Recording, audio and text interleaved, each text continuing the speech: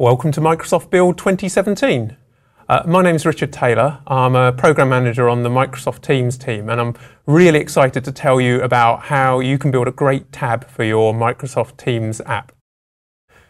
So this is the second in a series of 5 videos where we're going to talk you through all the different capabilities that you can offer to your users by building a Teams app.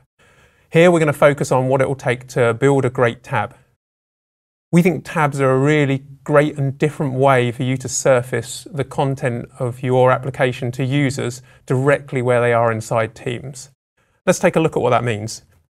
If you've already been using Teams, you'll be familiar with the fact that here I have a sales team and here they have a product launch channel. And this is where they get together and decide everything they need to do to make the product launch a success. Of course, they have a conversation about that channel, as you can see here. But they also have these tabs along the top. So here are all the files they need to be successful. Here's all the notes they've been taking about the product launch. Here they're actually added a new tab from Smartsheet to help them track their sales pipeline. So this surface here is open to all developers, and we hope you can come along and build something great here. So let's illustrate that. Let's imagine you own this absolutely stunning task tracking app that's taking the world by storm and is super popular. But a lot of your users are saying, actually, we use Microsoft Teams a lot of the time, and it's difficult for us to switch between Teams and task tracking backwards and forwards. How can you make that integration tighter? Well, what I'm going to do here is show you what that looks like once it's integrated, and then we're going to step back and step by step look at the code and see how we built it. So once your tab is added to your Teams app, users can come along and do 3 things essentially to get it there. First of all, they click on your app's icon in the tab gallery here. Secondly, they just set up a little bit of configuration. Let's give this tab a name. And then step 3 is they save, and now we have the task plan there as a tab right there inside of Teams. So this is super convenient for users. They're already talking about the product launch, and it's just a click away to go look at all the tasks they need to take care of. But there are some other advantages too of having brought this into Teams. We can talk about this tab in the team. So I can ask the team, and the great thing about this, as well as being able to talk alongside in the right here, where we've actually got full view of what we're talking about, other people who are just following along this channel more casually get to see that this conversation is happening right here on the screen. They can see the responses from the team, and if they want to understand the details of what we're talking about, they're one click away from diving straight back into your task tracking app and seeing all of the details. The other thing you can do is surface these links here, these get links. When I click on this link, it opens up a pop-up inside Teams, which is going to give me allow you to create a deep link to this tab. And I'm going to just try that one more time. When I click on this link, it's going to open up this dialog, which will give me a deep link, which I can copy paste into the tab. So that one's not working right now, but I can show you one that we created a little bit earlier up here. And they look like this. And when you click on them, they launch back into the tab and select the task that the user was interested in. I also can light up a Go to Website button. So this allows you to basically take the user back to your website if there's a more detailed operation they need to do that doesn't work in your tab.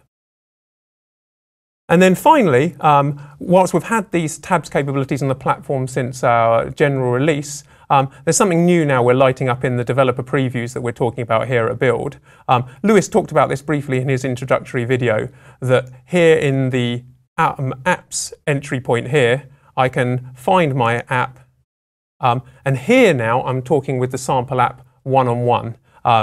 This is the conversation, but also I can add a personal tab. And the difference here now, I'm looking at the tasks that just I own in your task tracking app. This is my private space, not shared with the team. So let's take a look about how we built all those experiences. Let me head over to Visual Studio Code. In fact, I'm going to just put it side by side so we can see what we're talking about here. So the first thing I need to do is edit the manifest. So Lewis already talked you through the core parts of this manifest, so I won't repeat that here. But the new things we've added now are this configurable tabs entry point.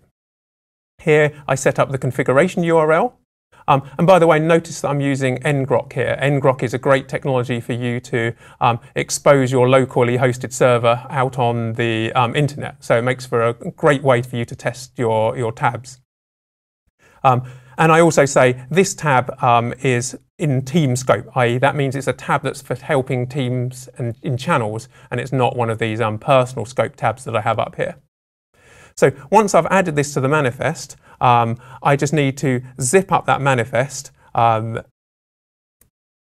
with icons, put it in a zip file, and then go back to the team area.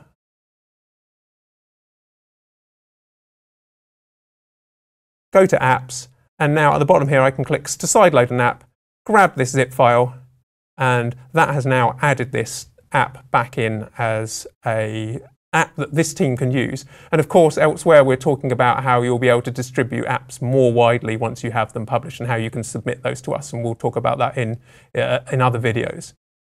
So now let's take a look at what that's achieved. Back in this channel,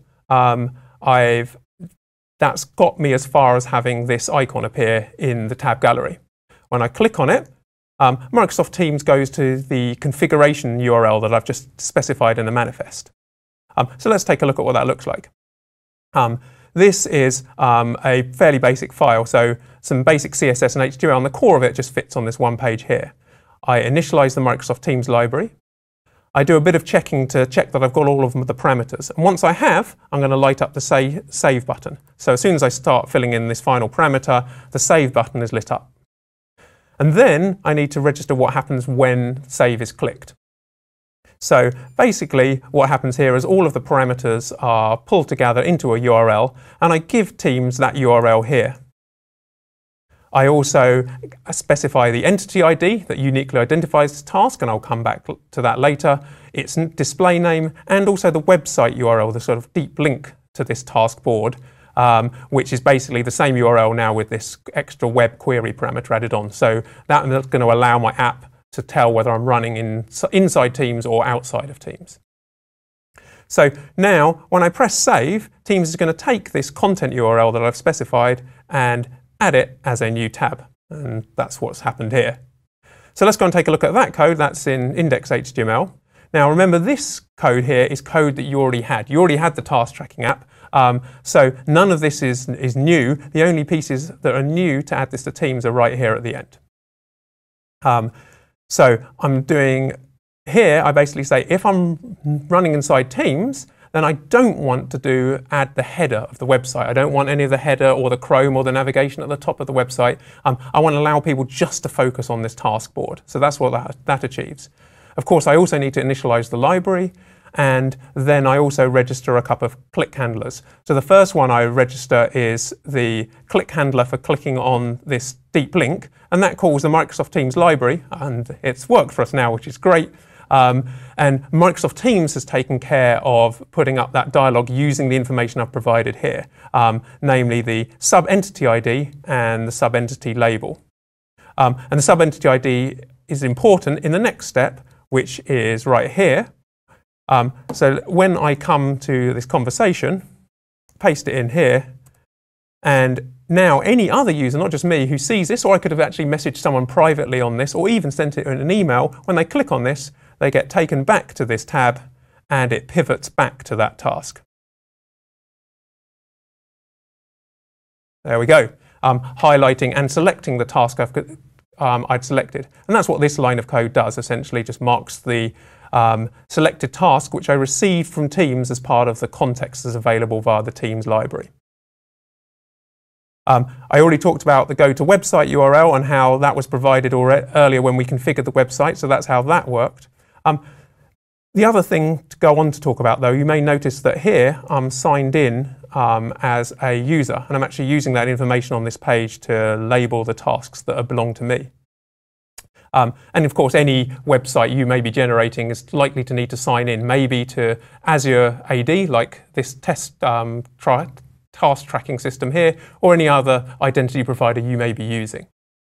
So let's take a look at how that works. I'm going to take a look at that in the Edge browser. The first thing I'm actually going to do is just to log out so we can see what needs to happen when I log back in again. So I'm logged out here. So now if I go back to Teams, we'll see that if I go to this site, I'm prompted with a sign-in button. And similarly, if I try and add a new tab, I'm also prompted with a sign-in button. So now I click sign in, and the sign-in now happens in a pop-up provided by the Microsoft Teams library. And the reason for that is your Teams tab is running in an iframe. And as you know, identity providers' sign-in pages typically won't be allowed to run in iframes for security reasons. So I click on that here, and great, I'm now signed in, and immediately I've got my local user information. Let's take a look at how that works in the code. So in login HTML, I'm going to make this full screen. We are, again, checking whether we're running inside Teams or not. If we weren't running inside Teams, this is what the existing code was already doing. Essentially, we went to Azure AD and we said, via the state parameter, I would like to come back to the original redirect URL. So that was the index page we started from. If we're running inside Teams, we instead called the Teams library and ask it to run the login process in a pop-up. We also have to make a little bit of a change and tell Azure AD we would like to redirect back to the login result page.